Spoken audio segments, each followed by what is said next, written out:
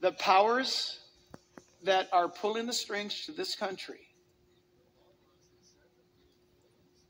are literally bringing us to a civil war in what could be, who knows, a matter of weeks. Who knows? A matter of months.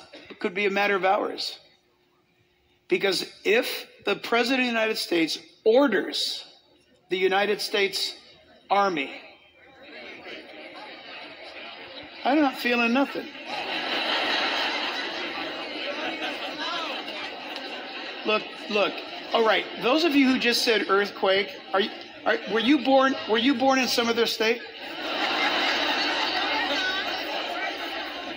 Okay, I see the screen moving. Okay, how many of you were born in California? Raise your hands. Okay, to us, please, this is not an earthquake.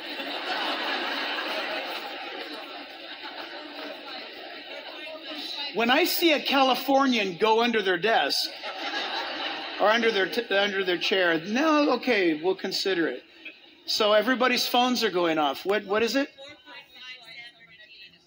So 4.5 San Bernardino. So what? 20 miles away. So it was deep. It was not a surface quake. It was deep. How do you know?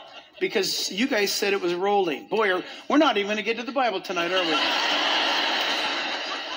Even though the earthquake just now was close, it rolled, which means it was very deep. If it's shallow near the surface, you would have known it. Even though that's not much of a magnitude, only 20 miles away, if it was a surface quake, it would have punched us. You would have felt a tremendous jolt, even at a 4 point whatever it was, 4.5. That has nothing to do with what I'm saying, though, right now. But the powers that be that are pulling the strings, which I have no idea who they are or what it is, but I believe they're provoking a civil war. This is the first time since 1861 where we're looking at soldiers possibly shooting at other soldiers on the same team. States. I'm not going to mention the name, but I saw this in the news. I got a hold of somebody in D.C. and I said, just give me a paragraph. What is this? And this individual says, this is at the heart of our federalist system. This is what our republic is.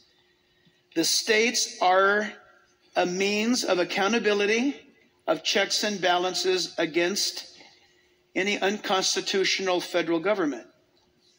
The federal government is not the sovereign, but we the people. And so, wow, man, I tell you, this is wild. I'm telling you as an old guy, this is wild. Young people, you may be watching some history unfold that you didn't plan on experiencing. But you don't want to pick a fight with Texas. And I'm not saying that as a joke. Their patriotism for their country of Texas is not to be played with. And if you're in the California National Guard and you're ordered to go attack Texas, you're not going to do it. And that goes for Nebraska. They're not going to attack Texas. Something's going to happen. Something's going to happen. But where'd that old saying come from? Don't mess with Texas. So can we pray right now for our nation? It is actually falling apart and we're watching it happen. Heavenly Father, we pray right now for our nation who we confess, Father, right now. We do confess, Father God, that we deserve whatever we get. As a nation, we have rejected you. We have expelled you. We have cursed your name. We have removed your 10 commandments from the city center of our nation. We have removed your Bible from our campuses. We have banned prayer in most places. And we have insulted you for so long that it would be just and right for you to leave us alone. I pray, Father God, that what we're witnessing is not evidence that you have already left us. But Lord, we can hear you through the pages of your word. And you are saying to us, you've always said it, and you'll always say it until time is up, that if my people will turn to me, repent of their sins, humble themselves, seek my face, I'll turn and send healing rather than cursings upon the land. I'll send you a blessing. Father God, we ask in Jesus' name that you'd have mercy upon your people. I can't even say this country any longer. I can't even say this state any longer, these states. I'm asking you, Lord, to have mercy upon we, your people. And Lord, I invoke tonight the argument of Abraham, who said to you, Lord, would you destroy this country if there were 20 righteous or 10 righteous?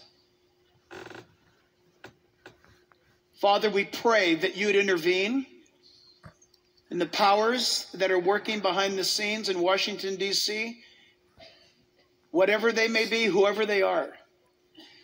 They have stolen this nation from you. And I ask you, Father, if you might be so kind, if you might have mercy, that you would take it back from them. And Lord, that you might send revival to your people. And God, that you would send our nation pastors that will feed your people the truth and the word of God and the gospel. And so, God, we pray for your hand to be upon us. And we do thank you so much for the absolute standard of your word that holds us up. No nation lasts forever. But we thank you, dear God, that your family, your born-again family, your heavenly family, your forever family does last forever. And we give you the glory in Jesus' name. And all God's people said, amen. Well, for time's sake, church, you can remain, well, you'll stand. I'll